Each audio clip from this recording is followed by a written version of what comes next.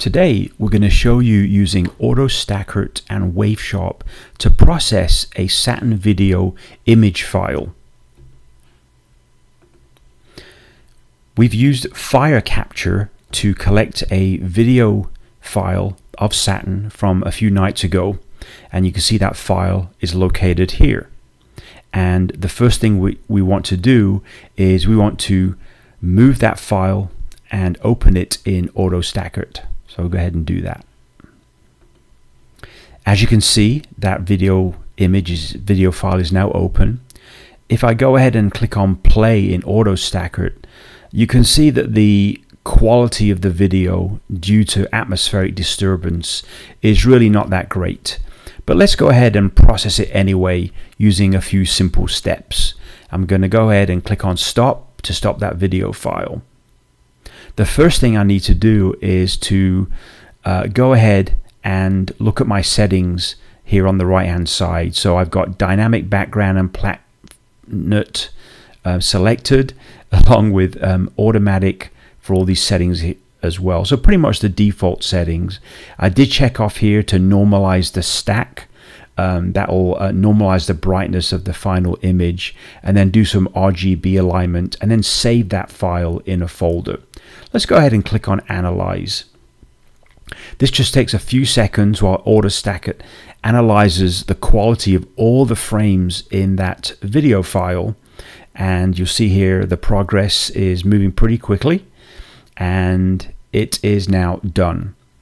The quality of the video file, just as we showed earlier, is not that great.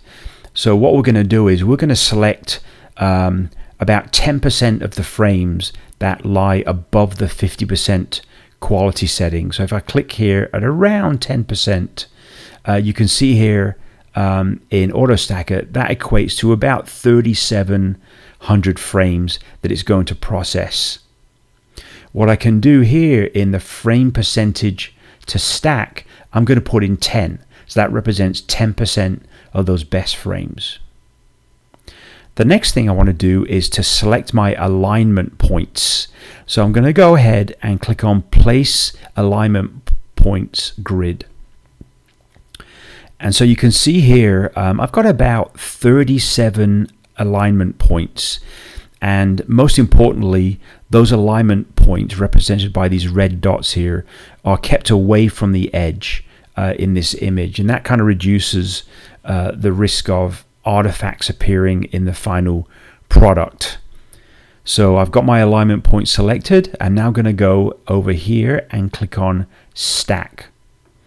This takes anything from just a few seconds to up to a couple of minutes. It really depends on the number of frames that you've chosen to stack. In our case, we've only chosen 10%, so it's really not that many frames that we need to be concerned about. And so you can see here the progress is moving at a pretty rapid pace. We're almost at 100%.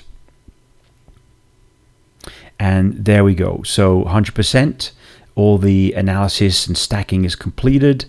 And now we can go ahead, if we look at that folder again that has the video file in there, you now see that there's been a folder has been created by AutoStakkert, and if I open that folder, you can see there is the stacked image. What I'm now going to do is I'm now going to go into waveSharp, and I'm going to drag that image over to then open the image in waveSharp. The first thing I'd like to do is go ahead and magnify that image. So there's a little magnify button here that will zoom in. And the nice thing about using this is that it really helps me sort of see the impact of the changes in the settings that I'm about to undergo. I've left all the settings in waveSharp at their default. So you can see the color model, the convolve, and the filter are all set at the default settings. The first thing I'm going to do then is I'm going to move through these 3 sharpen filters, and basically what they do is they sharpen the image going from a fine sharpening all the way through to a more coarse sharpening. So the first thing I'm going to do is move this slider at the top here all the way to the right, and you can see here the image is starting to sharpen, but what you'll also notice is noise is starting to appear in that image. What I'm also going to do here is I'm going to go ahead and increase the sharpen filter just by a few points here, and you can see the noise has gone up, but also the image is correspondingly sharpened as well. And we'll worry about the noise in a few moments. Let's go ahead and do the same thing on the next filter down. Move that all the way to the right, and you can see a little bit of sharpening has taken place, and I'm going to increase this value here as well. Now each image is going to vary in terms of the amount of sharpened filters you apply. In our case, because we just didn't have a great image to begin with, we may be able to get away with a bit more sharpening. And on the bottom one here, I'm moving that one all the way to the right as well, but I didn't bother changing this setting here. I think we've got enough sharpening in place without the final image looking a little bit too unnatural. The next thing I want to do now is I want to go over into the denoise tool in waveSharp. And this is a handy thing to do where you can turn on denoise. It's on here. I'm going to go ahead and leave the settings here at difference. In terms of the region of interest, I've got it here at 512. And I'm just going to increase that up to 124. And then what I'm going to do is these sliders here. So the filter start position, the filter feathering, and then the amount of curve on the filter. We're all going to change those settings. So on the first one here, I'm going to move this a little bit to the left. And you see as I do that, the noise has gone down a little bit. And maybe I'll must move it just a little bit more. Just to kind of get most of the noise out the way. And so you can see here some of that noise has gone down. On the feather setting, I'm going to kind of move that a little bit to the right. And you see as I do that, the noise is increased a little bit. So let's just move it back to the left until the noise is sort of not that evident, given the fact that we don't have a great quality image to begin with. But there you go. So that noise seems to have been reduced a little bit. The curve, I'm going to move that all the way to the left. And you can see when I do that, the noise starts to come back again. And so let's move that over to about -3. So if you look at these three settings here, and then the corresponding graph.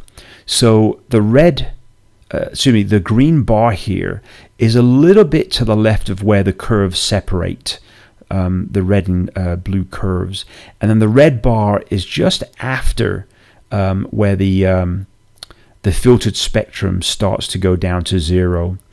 And then also we've got a nice clear separation of the two graphs as well. And if you look out for those things when you do your processing, you should end up with a fairly well denoised image. So that's denoising. Let's go ahead and minimize this. And you'll now see here against the D on the denoise tool, there's a plus sign. That means denoise is being turned on. And the nice thing about it is if I click on it, I can now see when there's no denoise applied. So let's go ahead and reapply that. Now the next thing we want to do is look at the RGB alignment.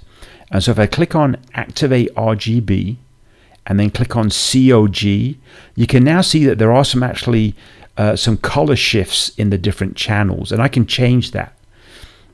So if I click on the red one first, and if I move over here to the Y-axis, I can use my mouse wheel to make those small adjustments to get it down to 0, and then the same for the X-axis.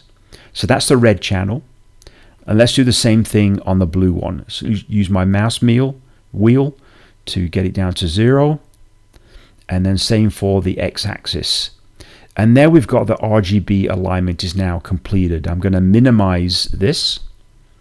And the last thing we want to look at is basically the RGB balance. So I'm going to click on automatic, and you see the colors will change a little bit when I do that. And so we'll just use these default settings for now in RGB balance, and then we're done. And so what we can do now is we can now save that image. So we click on up here to save it. So we've done sharpening, we've done denoise, and we can save this either as a PNG file or we can save it as a TIFF file. I'm just going to leave it and save it as a PNG file. Click on save. And now that file is in the same folder. It's right here. So there's our sharpened, denoised image, ready for you to do additional processing in maybe Photoshop or whatever other tools you have in place. Thanks for watching, and feel free, just go ahead and try out these tools for yourself and see where you go. Thanks.